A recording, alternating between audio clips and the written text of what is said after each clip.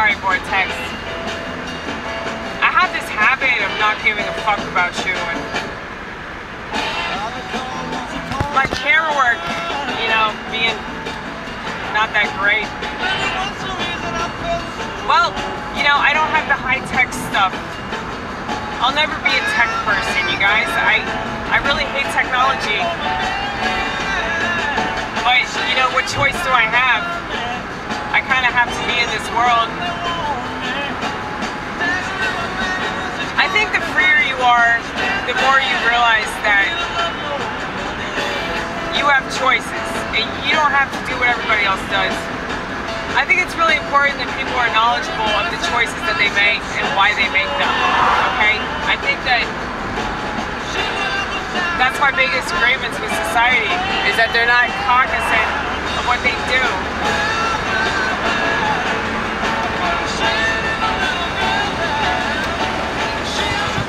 Amy, you realize how bad this probably sounds? Yeah. Hold on, vortex, hold on.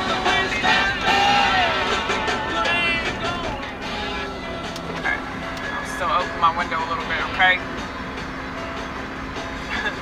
Forgive me!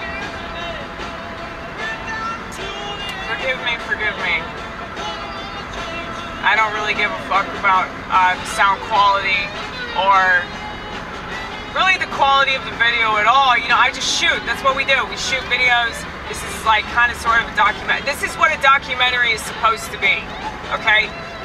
I know that people like to edit stuff, but that's a waste of my time. I don't have time to do that. I just don't. I got way too many thoughts, way too many ideas, all these feelings, just overflowing. So, you know, I have to attend to that. And that's not something that I forsake, or like, I'm not begrudgingly, I might sound that way. I just get annoyed with myself, but it's not like it's this major inconvenience that it used to be, because I understand why it happens to me, you know? And it's so much so that it's like, you can't really be victimized or crippled by things if you understand why those things are happening.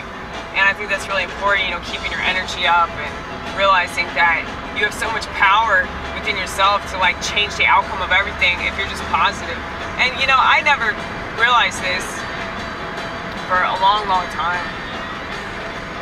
And I still go back to that gloom and doom, but it's nowhere near the level that it used to be. Mainly because I just